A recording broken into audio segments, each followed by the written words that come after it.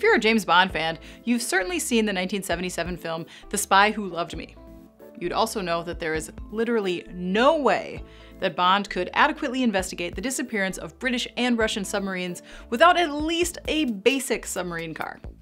Goes without saying. So the movie incorporated an amphibious vehicle that could drive on both land and sea, played by a modified 1976 Lotus Esprit. The Wet Nellie, as it was nicknamed, was auctioned off in 2013 for about $1 million, and its buyer was none other than the notorious innovator Elon Musk, who said seeing Bond drive the Esprit off a pier and press a button to transform it into a submarine was, quote, the coolest thing he had seen in a movie. And if you're Elon Musk and you think something is cool, you will go to the ends of the earth to make it viable in real life. Just look at Tesla, SpaceX, Solar City, The Boring Company, you get it.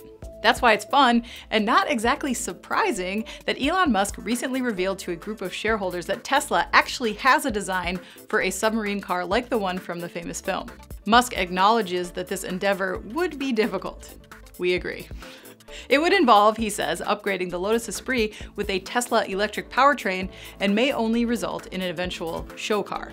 If it were ever to be commercially available, the market, he says, would be, quote, small but enthusiastic.